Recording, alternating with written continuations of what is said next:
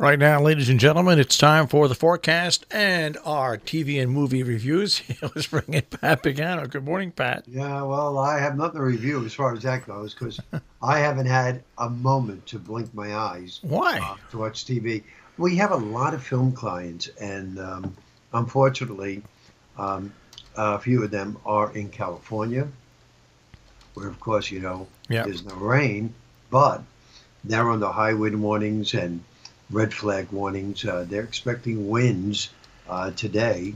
We're expecting winds today to gust to 60 miles an hour. Not good. Not Wow. good at all. Yeah. So we have problems there. But in the meantime, for us, this is the story. Sun and patchy clouds today. We'll have a nice one. Mid-60s. Clear to partly cloudy tonight. That is cold. Mid-40s. Weak front goes by Friday, so we have some with increasing clouds, but that's it, 60 to 65. That front will drop to the south of us Saturday, so I don't even think we'll have a shower. But clouds and some sun Saturday. Saturday's not going to be bad. Low 60s. On the tail end of that front, a storm. We'll hook up to it in the Gulf of Mexico and come north and give us rain Sunday. And some of the rain Sunday heavy at times in the low 60s. Leftover showers Monday, highs in the 60s. All right. So now, when's the shift to more seasonable fall weather? What do you mean by seasonal? This is seasonal. Is it really? Yeah. I mean, it's a little above, really. Yeah, that's what I mean. Oh, Yeah. it's a little above. There will be a pretty dramatic shift. I can tell you right now by Halloween.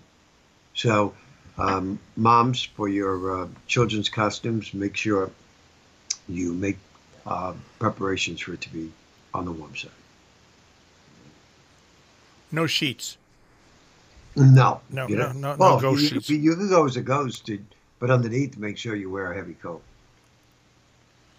Yeah, I was never one of those kids that liked going out on Halloween. Neither I. Those got beat up. Well, I didn't always get beat up. I used to have firecrackers thrown at me and stuff, but that wasn't the reason. I just did. Even as a kid, I never liked going out in what I considered cold weather. Oh, well, that didn't bother me, but I do remember as a kid one time going out as a ghost, since you mentioned it, and coming home in assorted colors. Because I remember a bunch of kids getting on me with, back in those days, they used to put chalk, big chalk in socks, and they used to hit you with them. Do you remember that, Marshall? Oh, yeah. Yeah. So, because I had a white sheet, I guess it made a great target, so I came back in all different colors. You know, in India, they have, Arjan Singh tells us they have I think it's called Holi Day, and everybody throws colors at one another. Everybody is purple, orange, red, all these colors. This type of powder is thrown all over the place. Oh, powder. Okay. Yeah. And that should be a mess, huh? Yeah. Goodness. When you tour with that, who's going to clean up that whole mess? I think they just wait till it goes away. That's right. Now, I started watching something last night.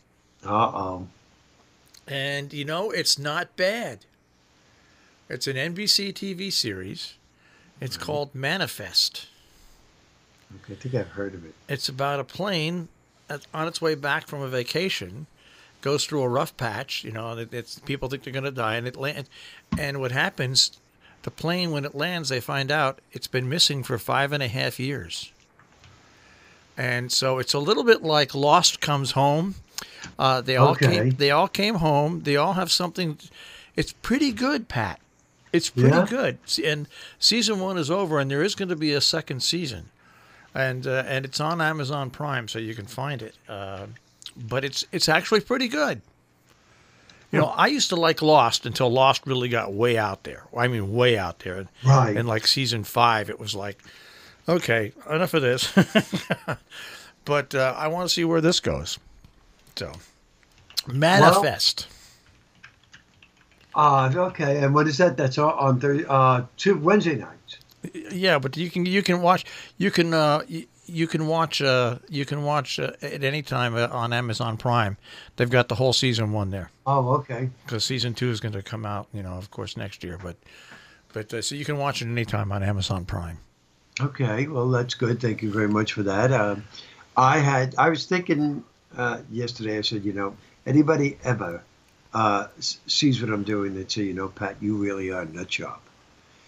I was curious.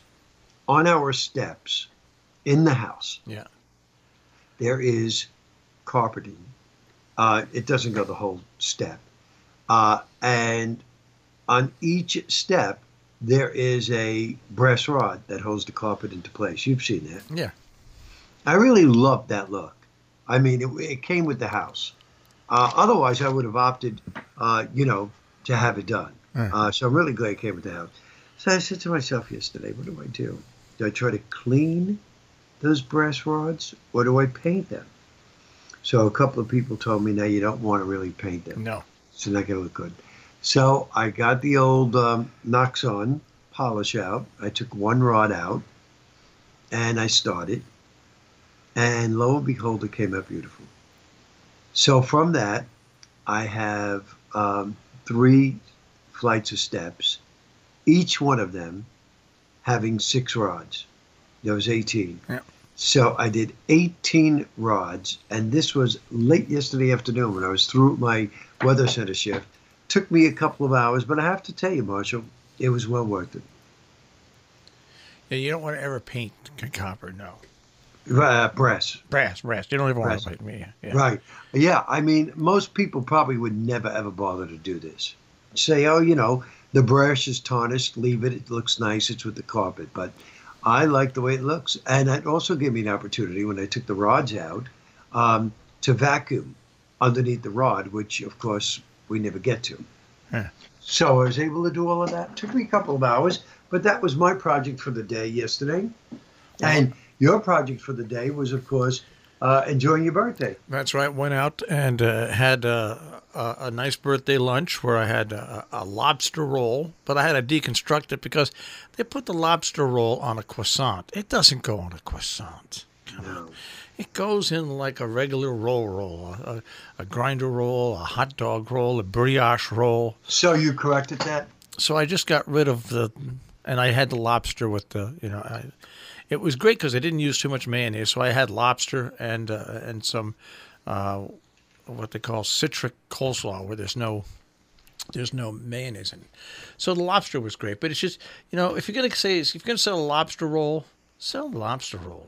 Don't put it on a fancy dancy scancy piece of French bread. But like people in Maine would drop dead if they would have seen this. But it so went out to lunch. It was good.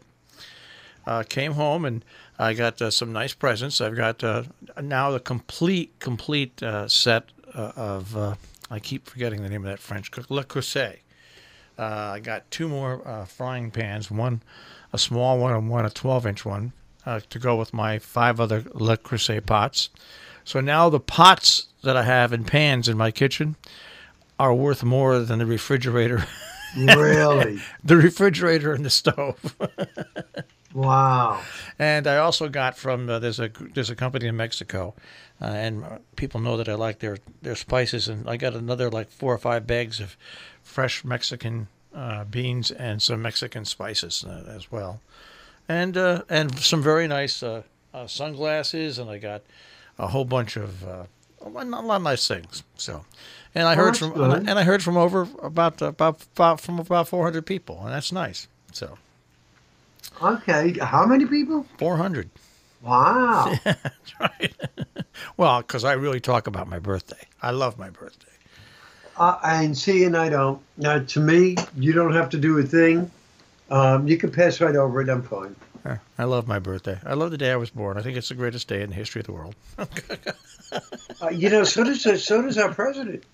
I know, but no, not your birthday. His birthday. I know. Oh, yeah. He would never think your birthday's a great. No, not me. No.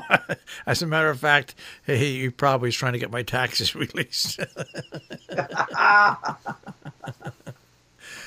I don't You think know, Marshall, I got to ask his you. family owns a restaurant in Armenia, New York. Yeah. And their extended family, but I won't even go to that.